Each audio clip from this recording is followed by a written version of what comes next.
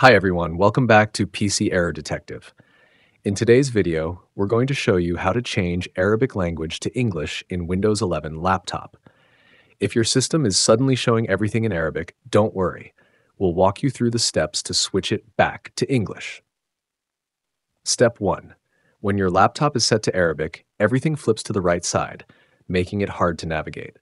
To open settings, press the Windows key and the I key together. This shortcut takes you directly to the settings page, even if the text is in Arabic. Step 2. Once in settings, look for the globe icon. This represents the language and region settings. It's usually found toward the bottom of the list.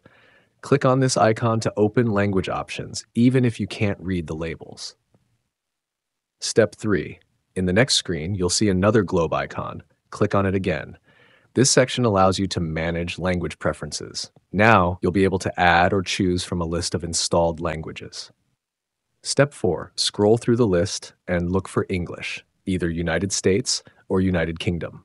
Click on it, then press the blue or gray, depending on your background color, button to install or activate it. If English is already installed, just select it as the primary language. Step 5. After selecting English, a message may appear asking you to sign out and sign in again.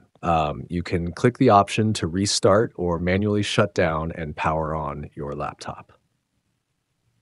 Once you're back in, your system should now display everything in English. Thank you for watching, and don't forget to subscribe to PC Error Detective for more helpful guides.